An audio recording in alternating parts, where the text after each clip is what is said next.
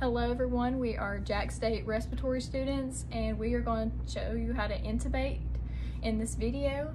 My name's NaShaina, I will be intubating. My name is Jazmine and I will be narrating. And my name is Mary Kimbrough and I'm going to be helping assist in the intubation. Here are our intubation supplies. As you see, we have gloves before we intubate. We have our ET tube, which is endotracheal tube. We have our size 7.5. We have a size 8, which is bigger, and a size smaller, and a 7. We also have our syringe, so we can put air into our cuff after we intubate. You always test the cuff to make sure that it works. We'll take the air out before we intubate.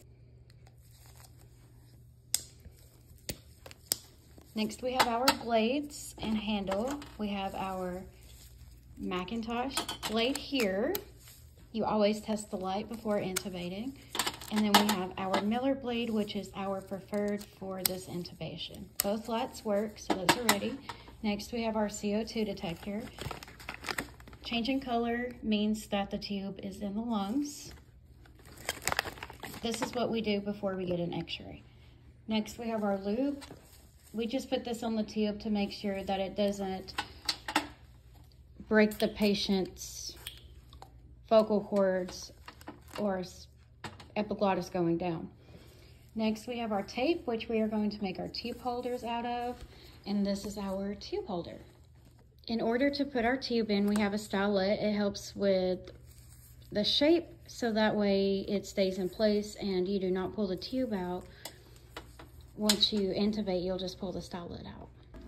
So what I'm doing here is I'm making our ET tube holder out of tape. So if you don't have one of the fancy tube holders, you have to make it with tape. So first, we pull out the tape.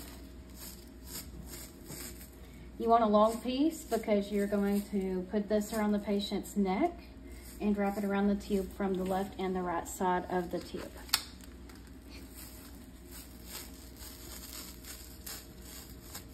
Next, we are going to cut it right here.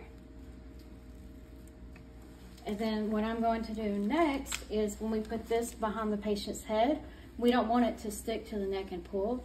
So I'm going to cut a little strip and put it right here just for some neck support.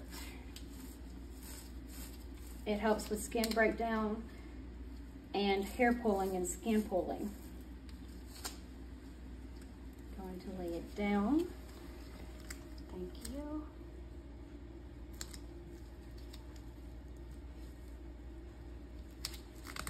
Cut it right here.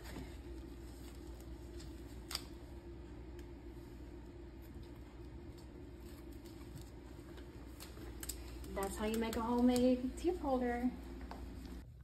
We have our tube holder made and our patient sedated. Now we are ready to intubate. We are going to lower the bed and remove the pillow out from behind the patient. Next, we're going to adjust the bed to the height of our intubator.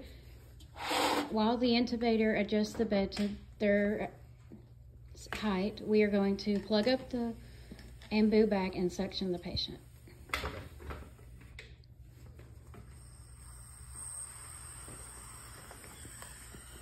Next, we give 100% O2 by the ambu bag.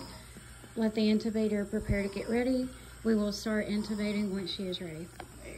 When the intubator is ready, she will announce it and we will start intubation. Here you see the head is back and the blade is inserted, so you can see the vocal cords. The Miller blade lifts the epiglottis and the blade goes down into the vocal cords. And when we give the oxygen via the ambu bag, we put the CO2 detector. We see lung movement, so we know that the tube is in the right place. Now we will get our tube holder and secure our tube while the intubator is giving 100% O2.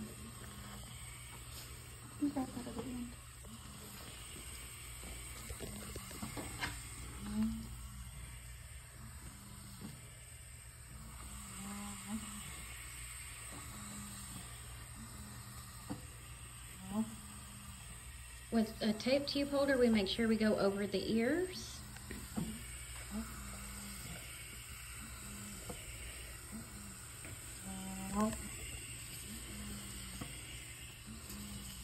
and continue to take our tape and twist it around the tube.